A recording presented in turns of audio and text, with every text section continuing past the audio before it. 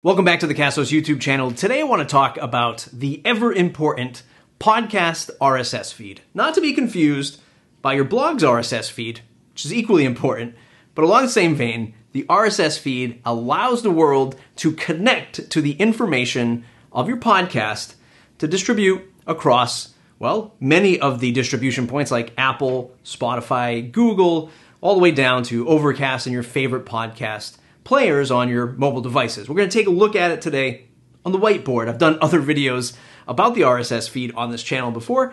If you want to see those videos, I'll have them linked up in the description below. Let's just start for a moment where your content lives, more specifically where your podcast content lives. And it can live in many places, but most commonly they're going to live at your WordPress website or your Castos hosting account here at castos.com. And each episode inside your website contains some information that's very important to these distribution points like Apple and Spotify out on the web. So, for example, you have things like, well, the show title.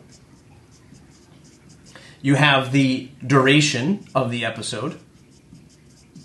You have the author.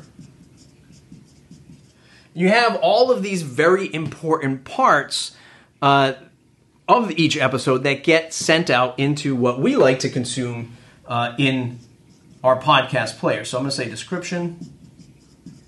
And all this information is here in your podcast hosting account or your website. And what the RSS feed does is broadcast that information out into the many different channels of consumption.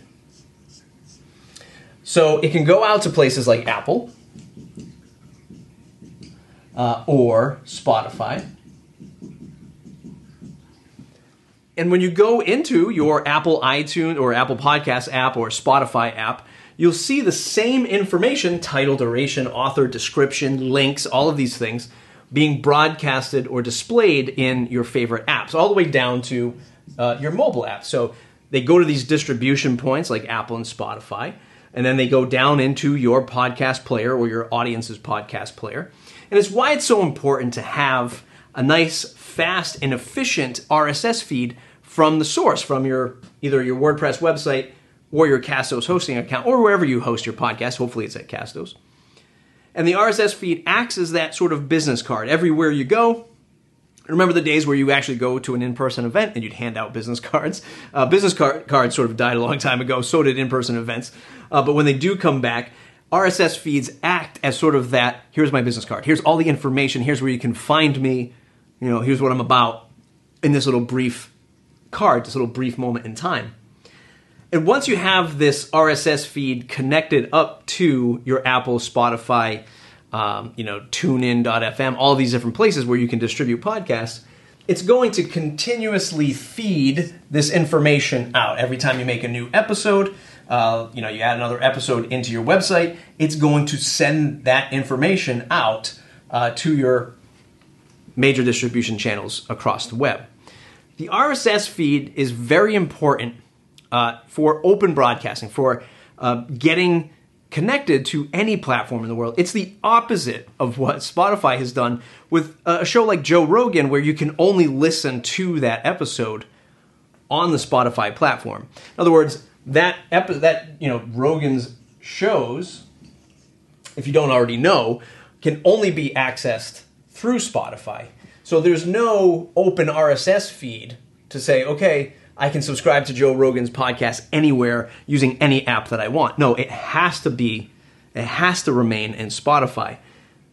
And what the RSS feed empowers, what Joe Rogan had prior to the Spotify deal, was an open RSS feed where he was posting the shows on his website or his podcast host, and we could all listen to those episodes without having to install the Spotify app.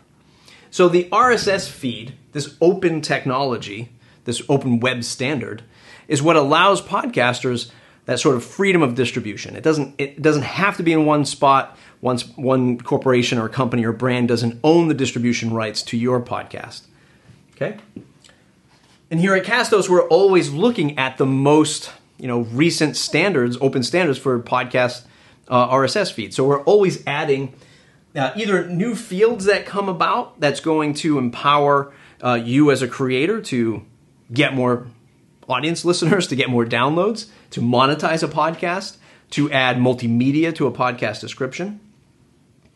But we're keeping it fast as possible so that it can connect up to all of these other major distribution points. The end of 2020, Amazon released or opened up there are many platforms now. The audiobook platform, their music platform are now all connected up to their podcast distribution platform. And when Amazon released, we immediately made an Amazon connection to one-click this RSS feed into Amazon. So at Castos, we're saying, look, as soon as a new distribution point opens up, that's going to help Castos customers and other podcasters, we're going to make that available inside of our app as quickly as possible. So all you have to do is one click and submit right into or register right with Amazon, right, for their podcasts. So the RSS feed, at the end of the day, it's sort of the heartbeat to distributing to your audience, to getting more listeners, right, to getting to these other distribution points, Apple, Spotify, Amazon, Google, etc. And then those connect up to mobile players, iPhones, iPads, Android devices, laptops, etc., etc. But this sits at the heart of it. The RSS feed sits at the heart of distributing your podcasts. Again, you can do it from your WordPress website. You can use with our plugin, Seriously Simple Podcasting plugin, you can use WordPress as your RSS feed, as your distribution point. Or you can be hosting at Castos so that in the event, if you ever have a critical failure on your WordPress website, storage, bandwidth limits, that kind of thing, moving it over to something like Castos to host those episodes is really going to benefit you as you grow the podcast. If you're looking for better analytics, more insights into subscribers or monetizing a podcast, you're not going to find a better place than Castos.com to do that. The RSS feed, oh so important to podcasters. I hope this video made sense for you today. Hope you had some fun. Let me know in the comments below. Subscribe to the channel if you want more. Thumbs up if you like the video. We'll see you maybe in another Whiteboard Wednesday, if it's even Wednesday when I release this video. Okay, we'll see you in the next video.